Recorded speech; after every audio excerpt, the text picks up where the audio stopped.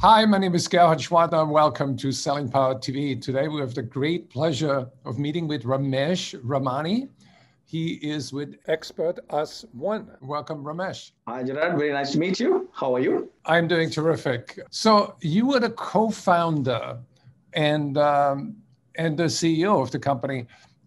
You founded the company about 20 years ago? 20 years ago, we were almost the first ones to start in the learning management space as a services provider. And who was the leader in the market at the time? At the time, it was Saba as a product company, as well as initial, it was not Sum Total, it was known by a different name, and Plateau. There are 2 or 3 product companies that came out with the product in the late 98, 2000 timeframe. What was your early advantage? And can you tell me a little bit about your early successes? These LMS was created as a market. Until that point, it was spreadsheets. Companies were managing their training through spreadsheets and other means. But LMSs came about to be an ERP kind of platform in the early 2000s.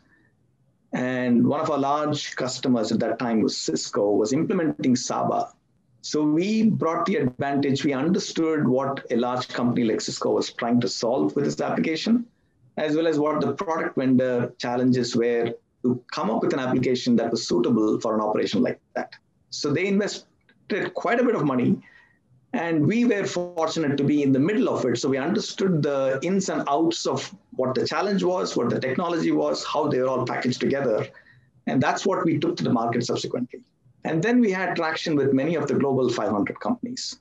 That gave us the initial advantage. What makes your platform unique and different from everybody else? It's very consistent with the times. It's a digital learning platform.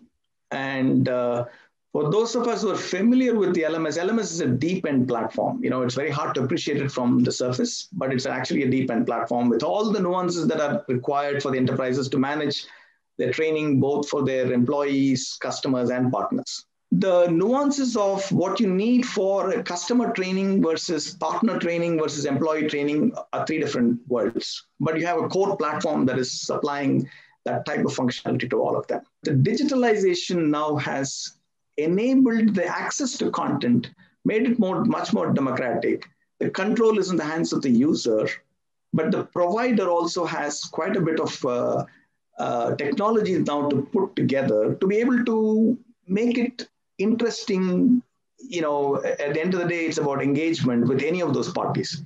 So the engagement quotient can be increased based on how this platform is implemented. Can you share a quick success story of how a company that we all know is using your system right now? One of our large enterprises uses the product, this platform, for over 150,000 employees globally. And they also sell training to their partners and customers. So it's used from end to end, from a professional development sense for the employees, to train those employees on their products, which is a pretty big industrial type of company. And these are all enabling technologies to provide that experience to a prospect much more compelling and easy, of course. Is your platform bought by HR, by marketing, by sales, by a committee? It is employee related, certainly by the HR, or there is a CLO. There is an L&D department that has the common requirements come and flow to them, on which they base the decision on what type of platform will suit their needs. But if it is sales, it's a VP of sales that can benefit from the app exchange placement that we have of the Expert Us One app. And therefore, you can carve out the salespeople. For example, one of our customers saw a 30% increase in access and 20% increase in productivity.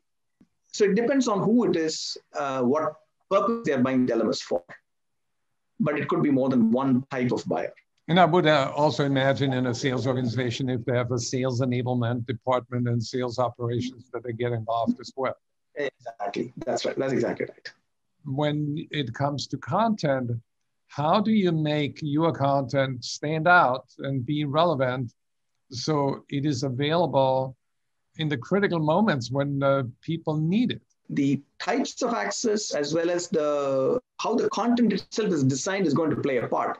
But how flexible it is from a delivery, from search, finding and searching, and the efficiencies of accessing it is where our platform comes into the picture. So it's a two-part story here. You have the infrastructure that should help cater to the newer content, but the content itself has to be in good shape for this platform to be valuable. Anybody who wants to get more information, they should go to your website. And I want to thank you for spending time with us and sharing your passion for LMS and for helping people learn and grow. Thank you so much, Jared. Thanks for your time. It was wonderful meeting you.